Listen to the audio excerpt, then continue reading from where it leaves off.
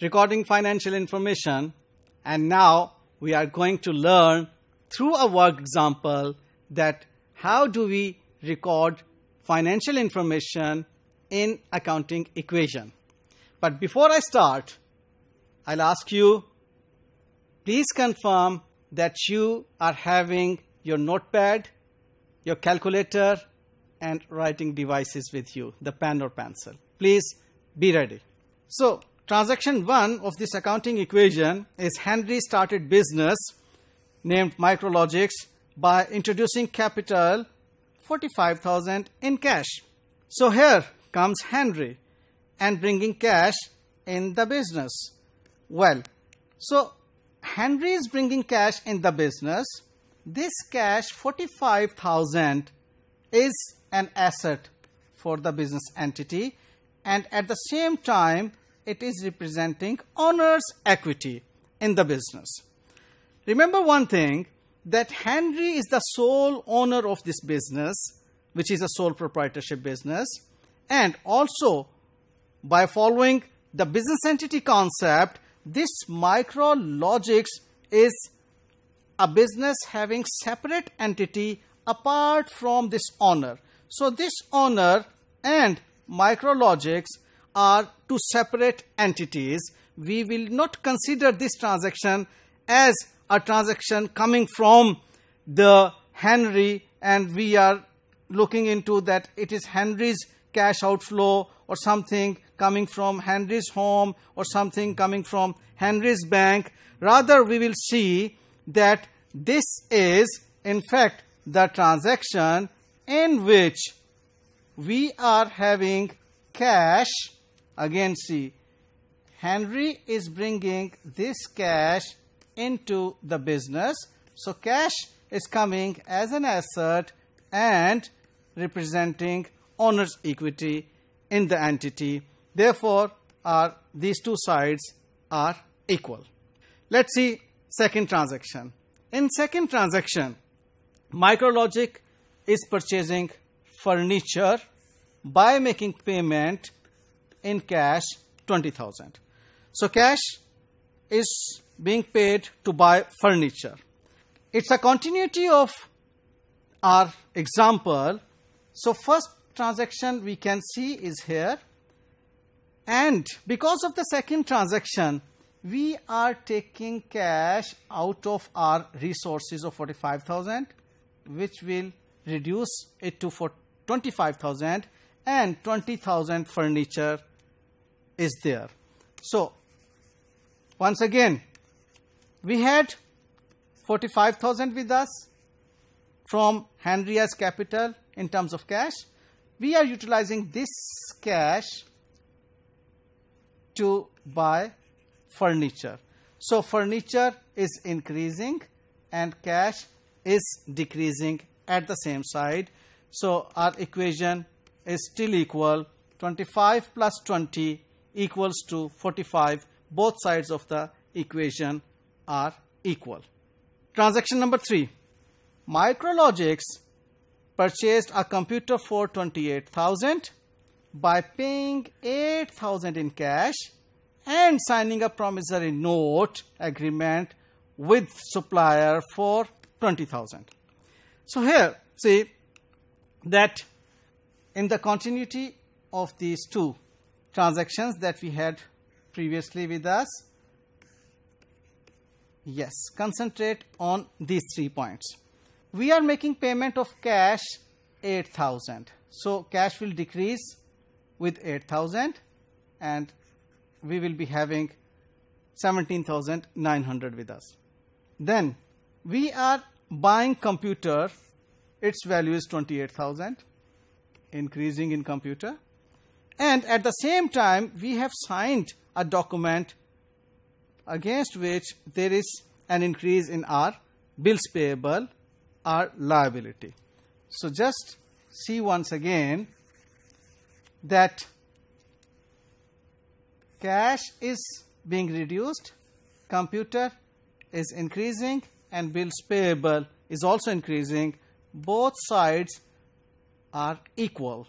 If you do make total of both sides, what do you see?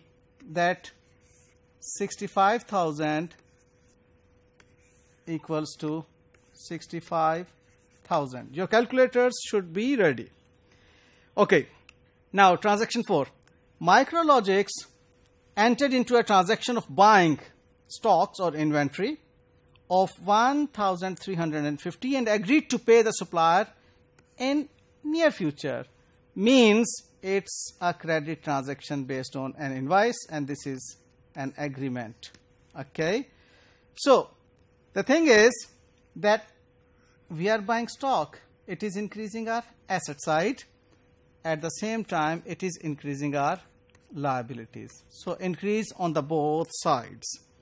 So we see, if you will make total of these two sides, you will see that both sides are equal. 66,350, 66,350. Okay? Well, let's focus on the next transaction. During its first month of operations, Micrologics provided services to customers, earning fee of rupees 7,500 and receiving amount in cash. So it's a cash transaction. Okay? And in the continuity of the previous transactions, now we see that 7,500 increase in cash is happening because of 7,500 increase in revenue. We already know that our incomes minus expenses produce profit. So it is in fact increasing profit. When we are having an income with us, it will be increasing our profit. So simply saying that this 7,500 which we are earning from the customer as a fee in terms of cash is increasing our cash and also increasing our profits. Well, the next transaction is, for Micrologics, the expenses paid during the month were as follows. We have paid for wages, paid for rent, paid for utility bills, and paid for miscellaneous expenses. Well, so if we make total of these four expenses, it is 3,650. So since we are making payment, payment means cash will decrease, and we are making payment for expenses. These are the expenses. By virtue of the recognition criteria, these wages, rent, utilities, and miscellaneous expenses are recognized as expense, and this will reduce our profit. Again, the equation is that income minus expense is equal to profit. That's why this expense is reducing our profits. Well, so the next transaction is Micrologics paid 950 to its creditors. When we are saying paid, it means that we are making payment in cash. Remember, we are making payment of our liability. This was our liability, and we are making payment of 950, which is reducing our liability to 400, and this is 950, which is reducing our cash.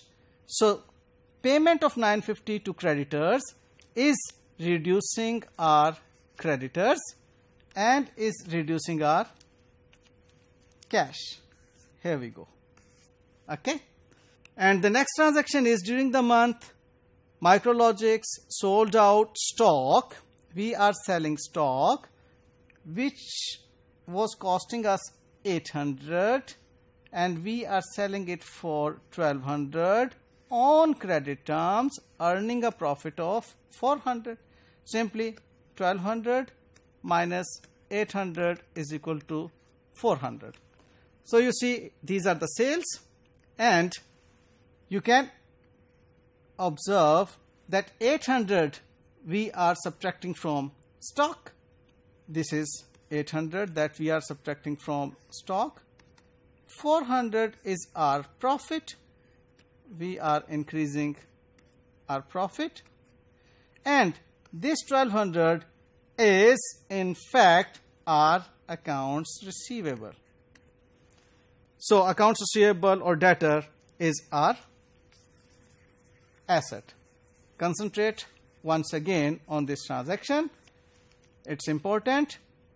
We had a stock of 800 cost that we sold on credit terms for 1200, which is giving us a profit of 400. So the thing is that profit is increasing. It's part of owner's equity. Our receivables are increasing. It's part of asset. And our stocks are reducing. Assets are reducing. Again, you will see that both sides, when you will make total, are equal. Exactly, 100% equal. Well, so in this transaction, at the end of month, Henry decided to withdraw 2,000 cash from the business for personal use. And here we go, that 2,000, withdrawing 2,000. So withdrawing 2,000 cash from business for personal use. So this 2,000 is reducing our cash as well as it is reducing our owner's equity. Out of the profits, Henry is withdrawing 2,000. So it is reducing cash as well as it is reducing owner's equity. So the important tips that we have to remember are: each transaction brings a change in accounting equation. This is what we observed, that each transaction is bringing a change in equation. Next, incomes earned cause increase in owner's equity, and expenses incurred, they cause decrease in owner's equity. ITTR means that you have to remember these forever. And increase in resources may result because of increase in sources or decrease in another resource.